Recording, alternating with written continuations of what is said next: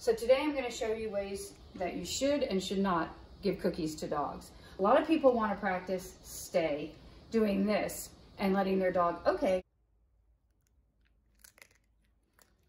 taking it off a flat palm.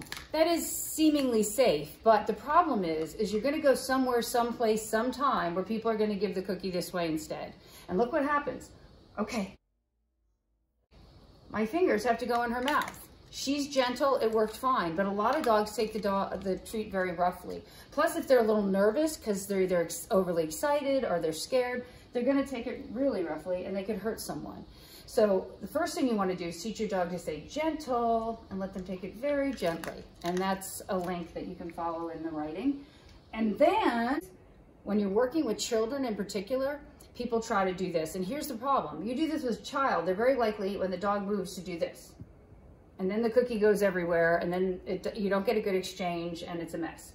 The other thing you don't want to do with a kid is this, because you're right back to the bite. But the other thing kids do is this. Oh, I'm afraid. Oh, I'm afraid, driving the dog crazy. So that's not okay either. So what I tell people to do with the kids is when you give them the treat like this, wrap your hand around their hand. And that way they can't pull away. And if your dog does take it too rough, they get your hand and not the kid's hand.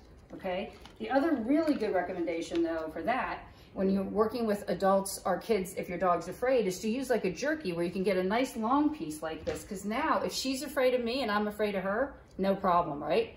Good girl. Okay. Take it.